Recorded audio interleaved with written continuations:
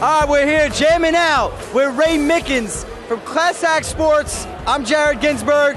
Ray, thanks for taking the time, co-hosting this event at the Ghost Bar in the W Hotel. What does this mean to you to be able to gather the troops, so to speak, and put this thing together? Oh man, I just want to be able to have an event where everybody can have fun, be themselves. We ain't getting in any trouble. We always get a bad rap that we go out and we act crazy. But as you see, nobody's acting crazy.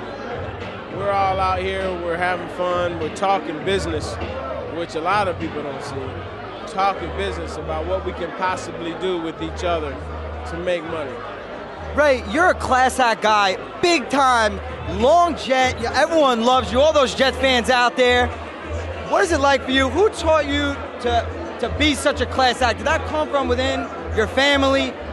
What inspired you to lead by example?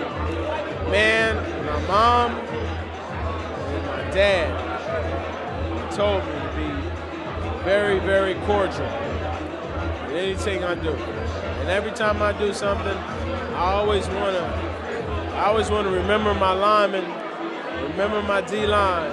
Anytime I've done something well, I always want to put the focus on somebody else, because really at the end of the day, it wasn't me and only me that made things happen.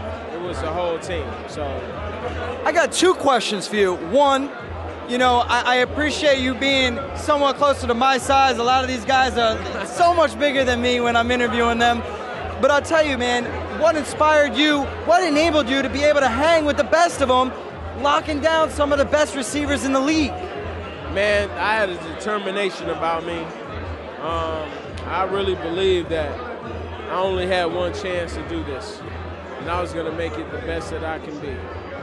And so I went out every practice, every game, every time I had an opportunity, I went and I gave it my all. And I made sure I was ready. And if it wasn't good enough, then so be it. But I was going to be at my best. And that gave me opportunity to play in NFL 11 years. Ray Mickens, longtime corner, leaving it all out there on the field. All out. Wrapping things up, Ray. If there was one corner in the league right now that you could see a little bit of yourself in, who would that be? Woo, today, I would see Atlanta Falcons, Grimes from the Atlanta Falcons. That's a good pick right there. Brent Grimes made it to the Pro Bowl this year. And, you know, what was the most memorable experience for you playing in the NFL?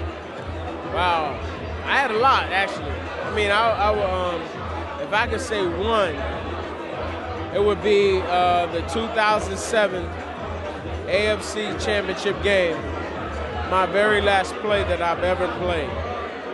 It was third and long.